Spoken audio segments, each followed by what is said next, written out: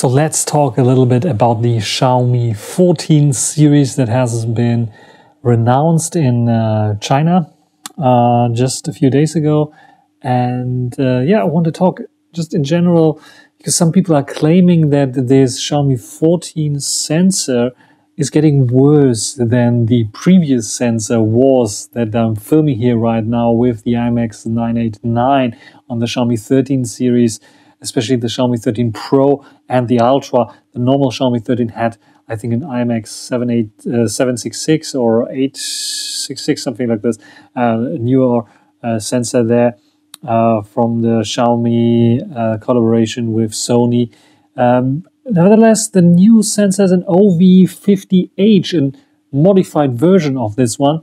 And what I want to talk about right now is some people are claiming that this is worse because we have a smaller sensor size. But smaller sensor size does not always mean that the picture quality will get worse. It depends on the sensor. Just look at the Sony Xperia 1 Mark V that has a newly developed dual layer sensor that allows it to capture a little bit more light. Even though it is not a 1-inch type sensor, Sony decided to put it in their smartphones because it can handle the darkness a little bit better.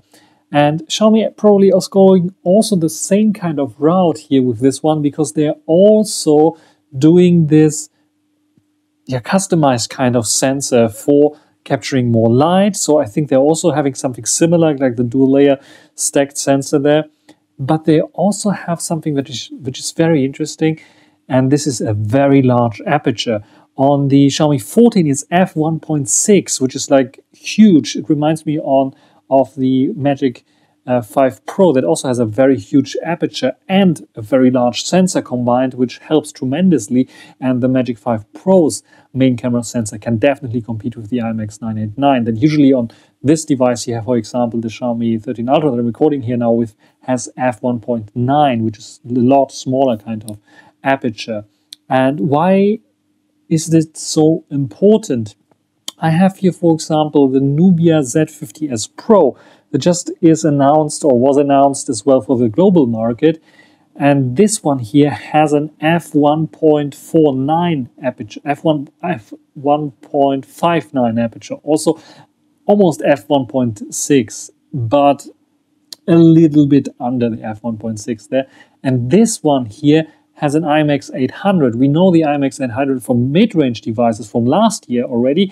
It was first introduced, I think, with the Honor 70. And this one here performs a lot better than the Honor 70. I'm not sure what the Honor 70 had in terms of aperture there, but this one combines the 35mm lens together with a very large opening, and this helps it to reduce the shutter speed, to actually make it faster, to reduce the blurriness actually by having a faster shutter speed that you can use and a lower ISO at the same time because of the larger opening and the light gathering abilities. The same kind of story that you saw with Huawei's P60 Pro and their advertisements for the telelens that said to be beating the telelens from the Oppo Find X6 Pro, for example. Even though the Find X6 Pro has a larger sensor, we have a larger aperture on the P60 Pro, and this helps to gather a little bit more light and getting crispier, nicer shots out of there, especially also in dim lit situations. Thanks to more light gathering ability, we have less blur because we can use a faster shutter speed and can keep the ISO a bit lower, so less noise creeping in. And this is what you can also see here with the main camera sensor of the Nubia Z50S Pro here for sure.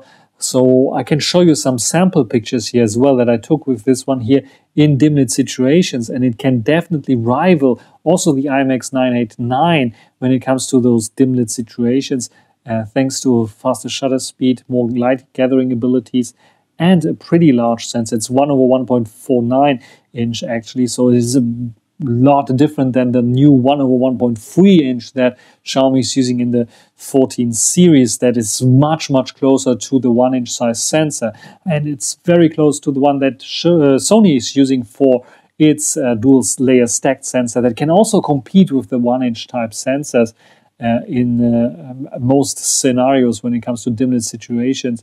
And Sony is still doing a little bit of a conservative way, because if they would have opened up the aperture even more, or would have used the same kind of dual aperture or even variable aperture mode, then it would open up more capabilities. Talking about dual layer and talking about aperture, the Xiaomi 14 Pro has an ace up its sleeve, because this one will be using a variable aperture, which is quite cool, because this variable aperture allows you to go from f1.4, same as the newer Huawei devices, the Mate 60 Pro, P60 Pro, and so on. It allows you to open up the aperture even more, and this allows you to gather even more light than the normal Xiaomi 14. And this is for low light situations even better, especially portrait shots that usually 35mm works better with. But I would have wished Xiaomi also maybe putting another sensor in there that has 35mm. It would be very cool for portraits as well. And then they could maybe leave the 3.2 times out there and jump to a 5 times optical zoom one, especially for the Pro version, for example.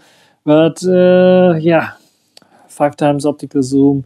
The portrait lens, the 35mm, has to have lots and lots of megapixels, 50 megapixels at least. Then it would be possible to just use it via crop in, disable pixel binning for even those macro-like shots that you saw.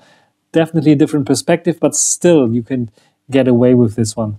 Anyway, I'm very, very interested in the Xiaomi 14 series, because I think they're really up to their game. They have also a new front-facing camera. Finally, I think we are talking 10 years already about the front-facing video that we need 4K, unlike the Nubia Z50S Pro that I have here in my hand. Also doesn't have 4K on the front-facing camera. Oppo added it to the Find X6 Pro. However, it is non-stabilized, and Xiaomi now finally upping the game, coming to Honor's and Huawei's level, basically supporting not only 4K 30 but 4K 60 video recording on the front-facing camera, as far as I'm aware, even without any time cap, so even beating Honor in this regard. And then also offering better HDR than before. The only thing missing there would be like an autofocus mode eventually. The one that I really wish, because I'm looking at the Pixel 8 Pro right now and its autofocus capabilities on the front-facing camera, that usually is working fine. But if you don't need this autofocus, I really would like to have it like some kind of hyperfocal, kind of fixed focus mode, where it just freezes the motor. And then when you're walking around and you're moving towards the sun and the sun in the background or something like this, it would not like start focus hunting or going out of focus, which is one of the benefits and probably one of the reasons Huawei switched from the autofocus on the P series to the non-autofocus camera on the front. But yeah, what is your opinion about the Xiaomi 14 series? Write it down in the comments. I'm pretty sure that because it's so close together in terms of camera setup, the Xiaomi 14 is so close to the Xiaomi 14 Pro right now. It has basically the same camera setup. The only thing that's different is this variable aperture that's only available on the 14 Pro, that this year or next year, when it will become global, Xiaomi 14 might be the better buy. It is very, very cheap in comparison to the 14 Pro, but at the same time, it offers you almost the same kind of camera quality. The only difference is really this variable aperture, and you only needed it probably in rare occasions where you probably also want to control it manually. Then it might make a lot of sense to have a variable aperture. Otherwise, smaller kind of device. I like smaller devices, even though I'm like praising this device so much. It is a brick in my hand. And yeah, a smaller device, 6.36 inches or something like this, reminds me a lot of my Huawei P30, where I really started to dig into those camera smartphones a little bit more. And yeah, it's the perfect size, I would say, for such a device, also with this nice rounded edges all over the place. So I'm very, very looking forward for the Xiaomi 14 series to arrive here, so I have the possibility to also check it out against the 13 Ultra that I'm recording here with right now, but also the 13 Pro that I still have. So I'm looking forward for the Xiaomi 14, and I'm surprised that they're really there's huge steps with the Xiaomi 12S Ultra. We saw Leica Corporation, okay, they gained a lot of like software tricks here and there. They were still balancing it out. The 13 Pro definitely was a huge step forward. Also, starting the trend of telemacro cameras. Yes, probably someone else had it before, but they're like reviving this, and others jumped on this as well, at least time-wise. Honor added something similar, then Huawei as well. And yeah, I like their Leica style as well. They redefined everything, made everything a little bit better now with the Xiaomi 13 Ultra that I really, really like also for photography. And their style, it's not the best camera in the world, but their styling, they added something unique to the smartphone market that usually you had to buy cameras for, and this is style. So the Leica kind of camera is usually very expensive, and it's not always the best in HDR, not always the best in terms of noise that you can reduce, in terms of shadows that you can pull and such things. But they managed to create photos with style, and this is something that was missing on the smartphone market a little bit. There, Google, yeah, Pixel had its own style, Samsung had its own style, which, it's like ugly and very smartphone-like kind of style.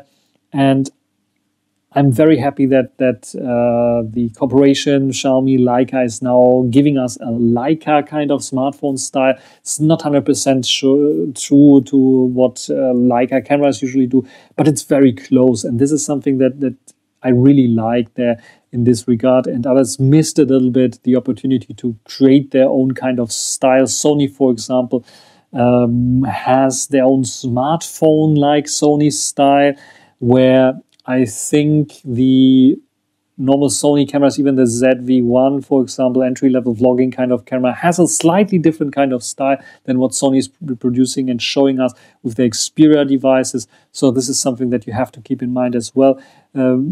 Xiaomi, besides all the critiques that you can get to Xiaomi because of the software and stuff like this, they made huge improvements with the Xiaomi 14 series now. Not only front-facing camera, main camera, sensors there. Price-wise, this is good if the prices are roughly the same as with the 13 series here, globally released then. And definitely the operating system has improved in certain key areas there. I hope that the global version of HyperOS will be also pretty cool and more optimized and polished as MIUI ever was for the global version, because for the global version in the last couple of years it was basically a disaster. So I hope that they improved there upon this as well. Otherwise, huge steps forward for Xiaomi, and kudos to them. I think they are on the right way when it comes to capturing the market with hyper-focused centric camera devices, but not like Sony is doing it, which is like only for the pros and such things. But this is more for casual users as well. And the devices are compact, they are larger. I think they found their style. You noticed as well that they did not change completely the style of their flagship camera smartphones again, because before it was like each year, just remember the Mi 11 series, and then the 12 series, then the 13 series. Each year it felt like they kicked out the designer and they took someone else in and he redesigned the whole smartphone. This is not the case anymore. They are focusing more on consistency, and this is also very, very well welcomed. What do you think about the Xiaomi 14 series? Again, write it down in the comment section. That's everything for this short little talk video. Sometimes I do such talk videos if I find something very interesting to talk about, like this, for example, here. And by now you should have heard about the Xiaomi 14 release already and read some camera specs here and there, and some people's claim that it will be a little bit worse than the predecessor, and others are claiming this is the best thing that ever happened to Xiaomi. Yeah, we have to see, and I hope to get the devices soon, so I have the possibility to also check them out. That's everything. Until the next time, bye.